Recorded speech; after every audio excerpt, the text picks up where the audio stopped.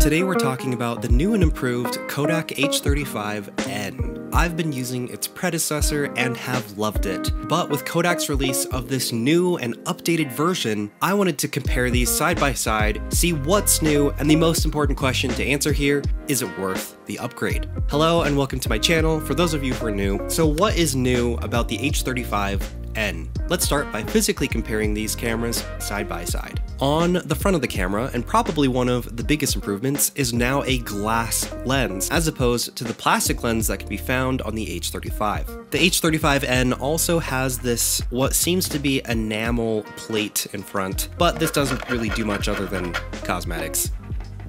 And on the front of the camera, you'll also find this brand new addition. Flipping this switch will add a star filter, and we'll get into that later. And you'll also find this dial, which can be turned to turn on the flash. So I need to mention a unique quirk about half-frame 35mm cameras. Since it's a half-frame, it means that it's taking two separate vertical pictures in the same amount of real estate on film that would normally be one horizontal picture. This is an amazing feature as it doubles the amount of pictures that you're able to take per roll. But the unique quirk that I'm mentioning here is now the vertical and horizontal are flipped. And a very simple quality of life change to this camera is now the viewfinder has been flipped to match that same vertical orientation. Even though that's not a life-changing upgrade, it's very nice to see that subtle inclusion. I just don't know why the back doesn't match it too. But maybe that's just me being picky. On the top of the camera is the same shutter button, but now we have this insert for a cable release, which allows you to shoot in bulb mode. And for those of you who don't know what that is, by using a cable release, you're able to expose your film for as long as you'd like. Perfect for long exposure photography or even multiple exposures, but we'll also get into that later. On the bottom of the camera, it now has a tripod socket. And just like we mentioned, with wanting to do long exposures, it's very important and crucial to keep the camera still. And so, of course, now we have this tripod socket, which allows us to do that. Although I will say that this tripod socket does not feel terribly strong, so I would avoid tightening it too much so that you don't strip the threading. The insides of the camera are completely identical, except this piece now has a spring mechanism, which is just a little bit nicer to use. So let's get into these features and talk about what makes them different and potentially better than the H35. The largest and most obvious improvement would be replacing the plastic lens of the H35 with a now glass lens on the H35n. Of course, you're going to get higher quality and sharper image through glass versus plastic, and this, in theory, should be the biggest improvement across the board. But to be completely honest, the lens on the camera still doesn't necessarily scream high quality and sharpness. Now, of course, this is just a cheap point-and-shoot camera,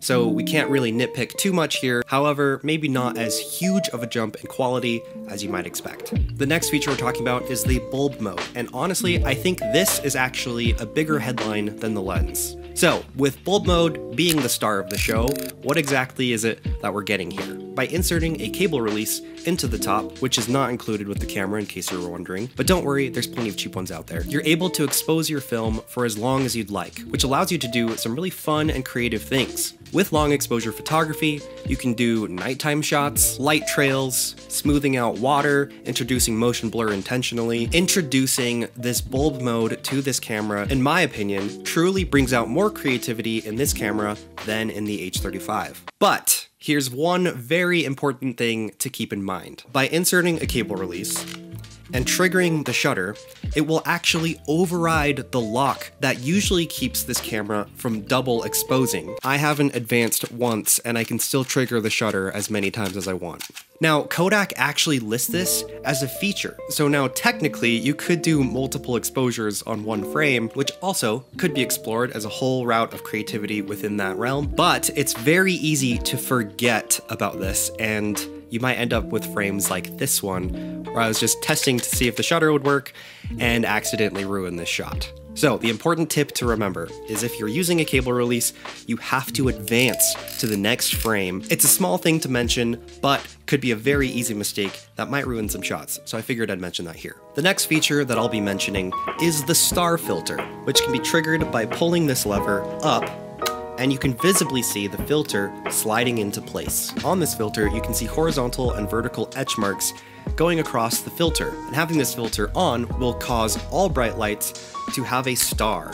And I lovingly call this the astigmatism filter because that's what life usually looks like. I think it's a fun inclusion, but it does feel a little gimmicky if I'm being honest. And the effect is quite strong. In fact, overwhelmingly strong depending on the situation.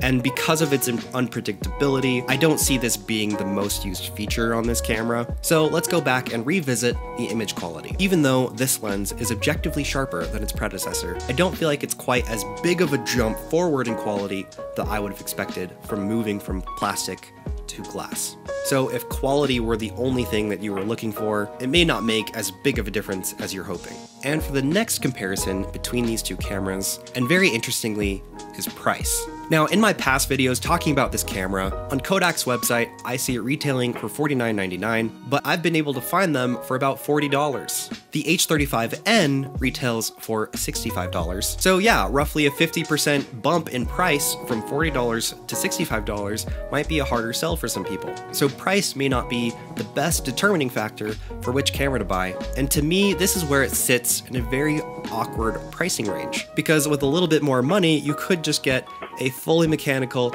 SLR film camera, rather than using this simple point and shoot that has pretty limited settings. So, with everything that's been said, is the H35n worth the upgrade? I think with either option, they are both wonderful and great cameras. They'll both fit perfectly in that everyday camera that's with you all the time for vibey pictures with your friends or when you're hanging out, and both of them will objectively be better than a disposable camera, even in price alone. You're saving so much money by shooting on a half frame and not losing that much quality at all. They will permanently replace ever buying a disposable camera again. And don't you worry, I made a very in-depth comparison showing the H35 versus disposable cameras. So again, both cameras will give you vibey pictures with pretty minimal effort. So the predecessor, the H35, may be more suited for someone who's 0% interested in learning about photography and also wants to save a couple bucks too. If you're able to find it for that $40 price, that sweetens the deal even more. The H35n will still be for those people who want fun, vibey pictures, but also have an interest in photography and want to explore some of the creative options that the camera has to offer. Sure, the pictures are objectively a little bit sharper, but I think where someone will have the most fun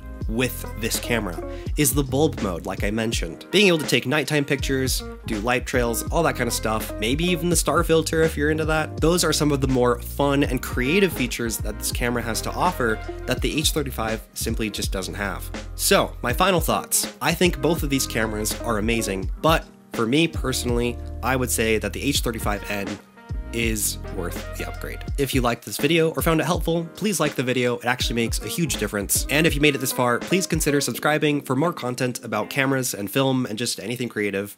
And I'll see you in the next video. Thank you so much for watching.